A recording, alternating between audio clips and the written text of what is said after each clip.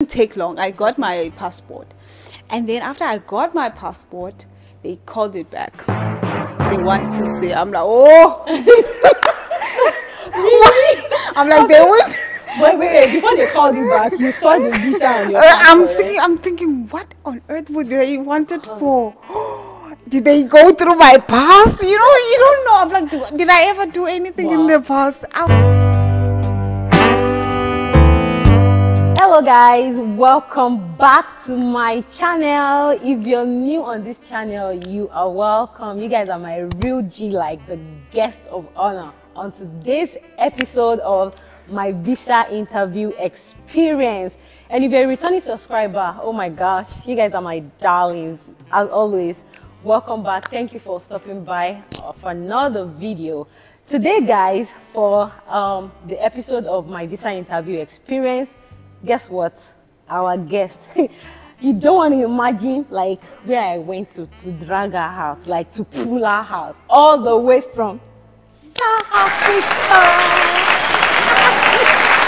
Well, her name is Kush. I will allow her to introduce herself, but we call her Kule, like Kulele. She's a friend of mine, and today, guys, she'll be sharing her visa interview experience and how she was able to get the USA F1 student visa from South Africa to study in the USA. Kush, the floor is yours.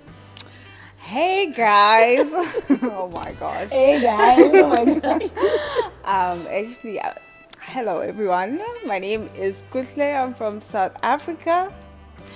I am in the US. And I'm here with Esther. Of course. And we are here with the audience. Okay, so yeah, I'm happy to be here. Thank you. What's your experience about getting a US visa interview like? Was it your first attempt, or you had some previous experience, like previous interview attempts before the one that brought you to the USA? Okay, so starting from in April, right?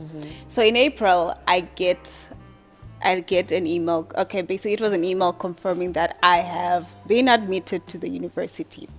Happy. So then now the documents start getting in, the service fee documents, I-20s, and a lot of admission and all the information. I'm like, oh my goodness, I am overwhelmed at this point. I should be happy, but I was actually overwhelmed. But then that's when I had to start reading. When I went to the US site, I'm like, okay, what's the first thing to do before anything else? You know, take it one step at a time. So, and then I saw that the service fee, that's the first step in order for you to be able to go to the I-20 and stuff like that. So I paid the service fee, and I was just looking in like on the site, and then going to the YouTube also just to see how people have done it. And then okay, it was to the next step was my I-20, basically for doing my visa at this point where I'm applying for the visa interview. Yeah. So that's filling the DS-160 form. Yeah, that's when you get to put in your information before the interview. Okay. Yeah. So I fill in that information, and and obviously it and then do you get the date from there after you filled in that information? So I think it's when you initiated the process to fill in the information, when you start initiating the process of your DS-160 form, that's when you are able to like go in and pick a date. So you don't have to submit the form before you pick a date. Yeah, that's it. Yeah, sorry. It was last year. It was last year, 2021. A lot was happening. Yeah. So basically, and then I did all of the DS-160, and then everything went through very well. I paid all the fees that were applicable to that, and then I picked a date for the visa interview. Before you move on to the visa interview, these fees that you were paying, were you able to pay them in your local currency, or you needed to request for someone in the USA to pay for you in dollars? For the, no, actually, I paid in my local currency, and I was just using. I used credit card. I think, yeah. Okay, so it was easier for you to pay all those fees. Because I know for service fee, you can't pay in Nigeria. You can't pay service fee with Naira. We use Naira in Nigeria. Yeah. Yeah. So you need to request for my own. When I did mine, I had to request for one of my mentors in the USA to pay for me. Oh. So I was able to like get. Do I say? Sponsor to pay my service fee. Okay. So even for others that don't have sponsor to pay their service fee, they still like request for someone to pay for them in the USA, and then they send the Naira equivalent to the person. Oh no! So oh wow! You're able to pay with your local currency. With my local currency, I was able to pay everything that I was paying. I was using my local currency. So nice. yeah, I was like, maybe I was lucky in that regard, and then I go for the visa and they choose a date. It tells me in November I have to be in school on August 22nd. Basically, they were saying on the admission form that I can be here from the 22nd of July to any of 30 days grace period before your resumption date. Yeah, and I'm like, what? November. I was like, oh, and I'm like, okay, it doesn't make sense. How could you do, like, people do, I'm thinking to myself, that fall in America starts in August, the fall semester, so why would you just be in the interview? And obviously the interview is not guaranteed. So November it was just a no for me. So I had to call the US consulate, and then I asked them, okay, I called them. I was like, this is the problem. I don't know at this point. I didn't know that there's you can choose. There can be an expedited thing. I know nothing. Remember, I'm doing this on my own. So these people, and it's COVID, with the people are not answering calls. I was just like, oh my goodness. But for some, I decided, okay, let me call the US consulate and just to tell them what is happening and what ways they can make sure that I'm in the US by this time. And then this person told me, no, you can just choose an expedited appointment. I'm like, okay, I didn't know that this is possible. So I did that. This is in May, on the 25th of May. 26th of May, they've already confirmed, okay, you're going to have your expedited date for interview. It's going to be on the 14th of June. Okay. So I'm like, oh, yes. I was relieved. I'm like, okay, I was relieved. And then I go for the interview on the 14th, come the 14th. I go for the interview. I'm scared. I am nervous. I don't know why, because I've been looking at because I'm like, there's a 50-50 chance that I might make it or might not. Okay, but I'm like, okay, let me just go. And you didn't have like any like mock interview like to prepare you before you went for your actual interview? I've done nothing. I was relying on YouTube videos. I was like, but I had my story. Okay. I had my story. I don't want to lie and say I had my story. This is what I'm gonna say. I just looked at the YouTube videos and what things that are most important that they can require from me. So I prepared myself, even though I didn't have any mock interview with anybody, but I was able to prepare myself based on the YouTube questions that they asked. So when I went there, I was very early because I'm nervous. I cannot be late. If I'm nervous, nothing else can go wrong. So being late was not it was not an option. I went there. I arrived. Was there queue? There was a queue because I was so early. I was the first one. I can imagine how early that would be. I was the first one. I was like, okay. And I went, I think it was like, then there was a next person after me also she was going to another area also here in America. So I was, okay. I got my stuff, all of my documents. The previous day I was making sure that I have my admission, my scholarship info letters, everything. Emails, I printed everything down. I was like, there is no way. I don't want to be turned back from that, from the interview because of stupid documents that are missing. So I was like, okay. Printed everything. I arrived. I'm early. First thing, they give you something you have to scan so that they know what number you are on the line. So they gave me the number, and then went in, and then they do the security checks, even this process is just it's overwhelming. It's like, what are you, it's the first time, like when in your country, you are used to being searched and stuff, but now all of a sudden it's just, take off your stuff, take off your shoes, take out this and that. It was just too much. I'm like, okay, this is dramatic. I'm not for exam. I'm just going for an interview, not an exam. It was just so dramatic. I'm like, okay, these people are just scaring you. They're not helping you calm down. But I was like, okay. Anyway, I did my thing, and then we went. The next step was that we have to go to the interview section. And then we went there. I was the first in the line, obviously. And then the interviews, it's like, I don't know. In South Africa, there's bank tellers and stuff like. It's more like that. Yeah, I think it's more like that. Okay. So they sit behind the counter. Yeah. And then you stand on the other side of the counter. Yeah. I'm like, okay. And you have different windows. Yeah. So you can be standing and be interviewing, and there's someone beside you also doing the same thing. And you know what that happens? Somebody is talking the next, and for me to talk, I just need silence. So I was affected. There was like all of us were in different windows. Somebody is talking louder, the other one is talking louder. I'm like, okay, this. But anyway, I was like, you have to make it work. You cannot make any excuses. So she asked first thing.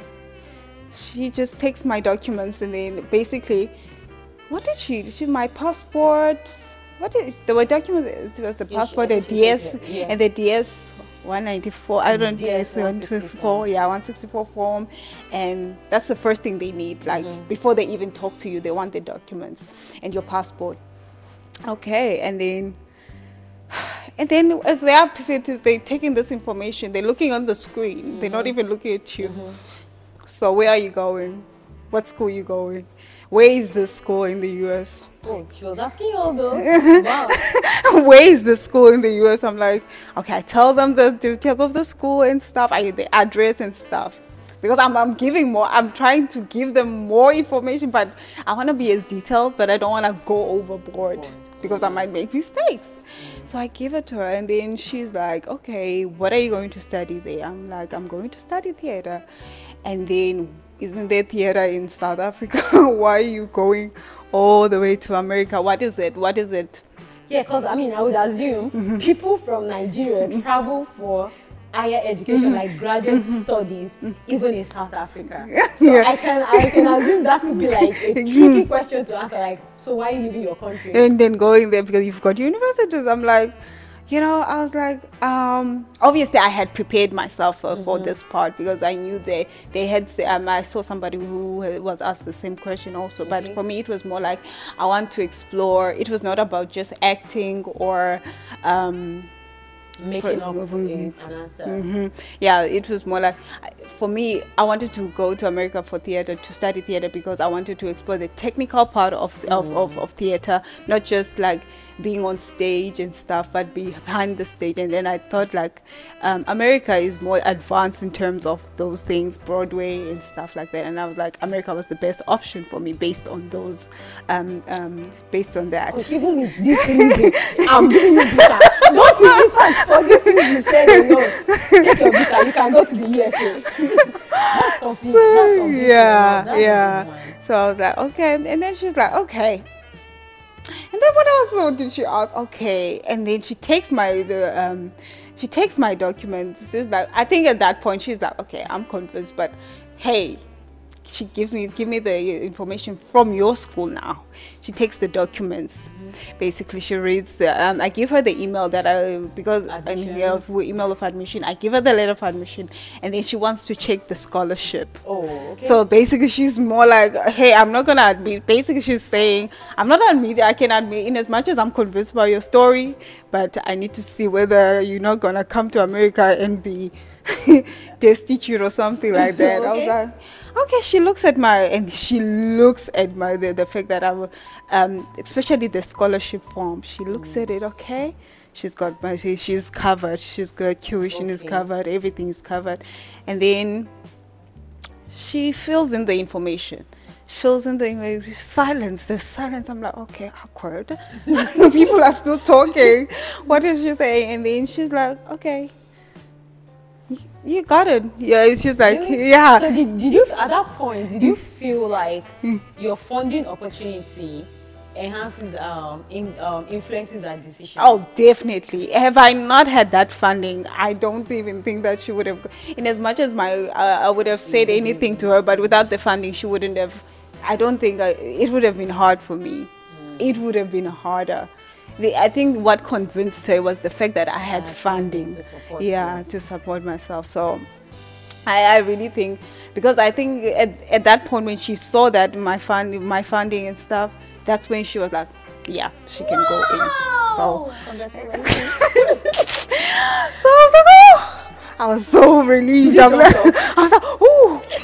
And then when you would finish, you're just walking fast because you just want to go out and back and tell you sorry, it was a mistake. I'm like okay,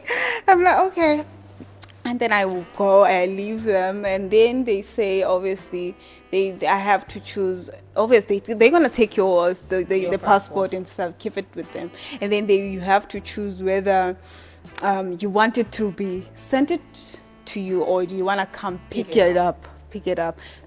So for me, I chose I wanted them to send it to me. Yeah, I did. Yeah, I gave them the address, but I gave them an address not to my place, but to a place where I knew that, like a post office, so that it was guaranteed and it was closer to my place. And then I got it, but before that, before they even sent it, there was a time, I think a week after, 2 weeks after. No, I got it. They sent it it was also in June. This also happened in June. Yeah, 14 from it didn't take long. I got my passport. And then after I got my passport, they called it back. They want to say, I'm like, oh. I'm like, they would. Wait, before they called you back, you saw the visa on your passport. I'm thinking, what on earth would they want it for? Did they go through my past? You don't know. I'm like, did I ever do anything in the past? I was like, no, what is happening? I was so scared. And then they were like, no, we gave you a single entry. Or as opposed to multiple entry. Yeah, so they had to change those there. So, girl, I was like, I'm going to jail. Going to Germany. Instead of going to USA, you're going to jail. But I was like, okay. So even that process was easy. And then by, I think, the second week of July, everything was sorted and everything was okay. And then that's how it went, actually. Okay, so I have two questions. The first will be, let me start from the last question. So when they called your passport back, did you have to pay to mail it to them, or you took it to the embassy, or how did you? I had to take it to the embassy. I had to wake up again, set an appointment just for me to deliver my passport. Oh, did you have to pay to make? No. I didn't have. You don't have to pay. You just set an appointment and then they take it and then you go. Okay. Yeah. They mail it back to you. They mail it back to you. Yeah. Okay. So you don't have to pay twice at this point. Okay. Yeah. Then my second question is, in Nigeria, at least now they've cancelled it. But I remember, okay.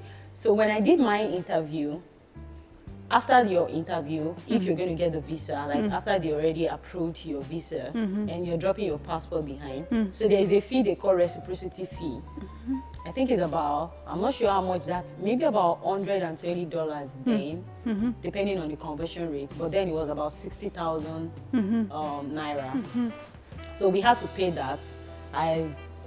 That's just what you pay. So this is apart from service fee, and service fee and every other thing, visa fee. You pay that before your interview. So this one is as you're leaving your passport, the window you're going to drop your passport, you drop your payment, your service fee payment in cash also.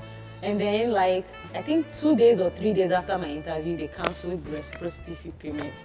And all of us that had our interview before, like, how we wish that our interview was after. You know the point? I thought that's a lot of money. Yeah, that's a lot of money. Do something else. Oh my. You're traveling now. Yeah, that's true. So my question is, do they have that kind of fee in South Africa? Nope. I don't think so. No. Yeah.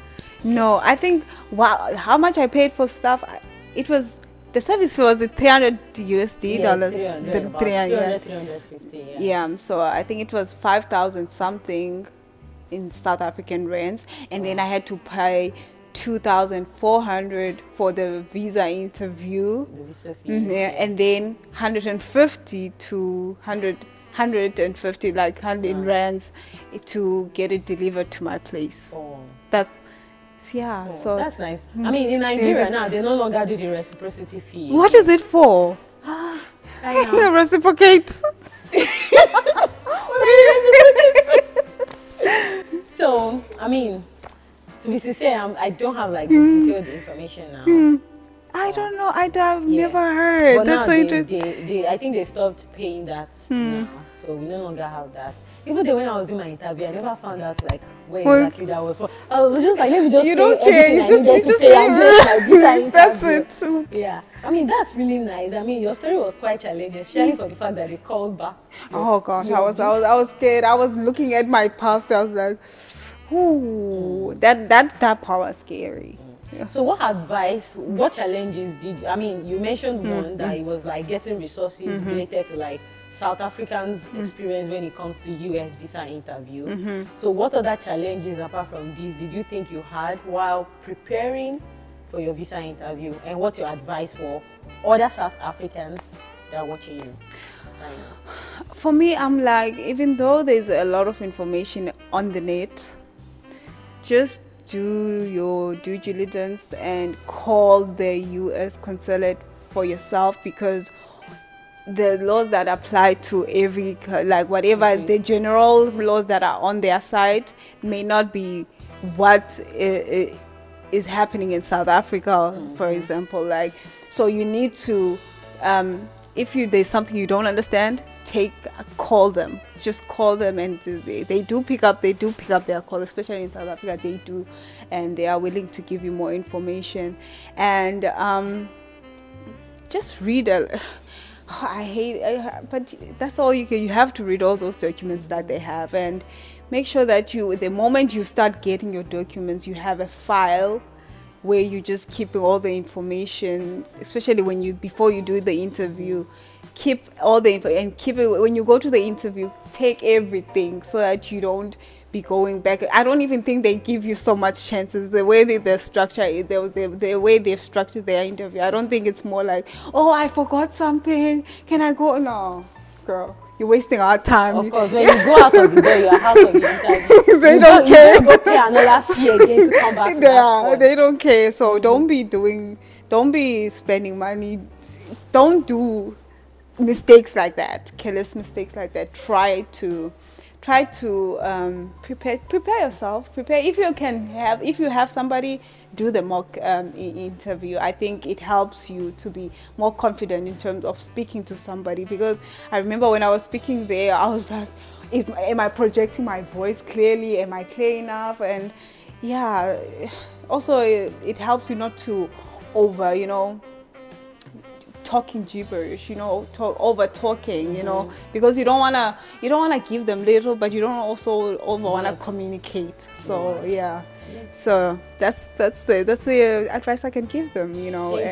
One question I have, because I know like in Nigerian embassy, I did my interview in Lagos State Embassy, and so there are these people that do like business around the embassy for you to like make copies of your documents. Did you have that in South Africa embassy? Oh my gosh.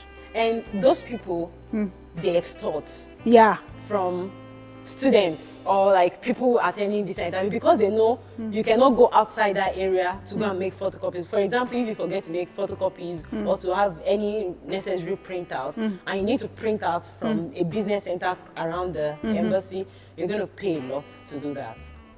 Because they know you don't have an option to go outside. Yeah, so do you have something like that? I'm pretty sure there is. It's not something that is far-fetched, but because I was so prepared, I didn't have to look at those options. Same thing with me. I had everything I needed to, because I was aware that such people happens and you're going to spend a lot to make copies of your doc. So I had everything I needed. Yeah, I'm just curious. No, I'm pretty sure because I know with the Home Affairs, which is another for local South Africa, when you do your IDs, there are people who do those things. So there is no way it would not happen in the U.S. embassy also. But also the U.S. embassy, in South Africa, it's just this place. The security is quite tight. I don't know whether they would allow that. I went to the Johannesburg embassy, by the way. The security is quite tight, but South Africans will find a way to make money. Trust me. I'm pretty sure. I think that finding a way to make money not to us. I think it's an African thing. I'm probably they'll be like, sis, come here. I'm pretty sure. But thank you so much, Kush. Like, I really enjoyed my time with you, and thank you so much for sharing your interview story. Yeah. Thank you so much for scaring us with your recalling of your passport. But even I felt scared for you. But at least I'm glad you're here now in the US. Yeah. So thank you so much for sharing your story. I wish you all the best with your studies and keep going, babe.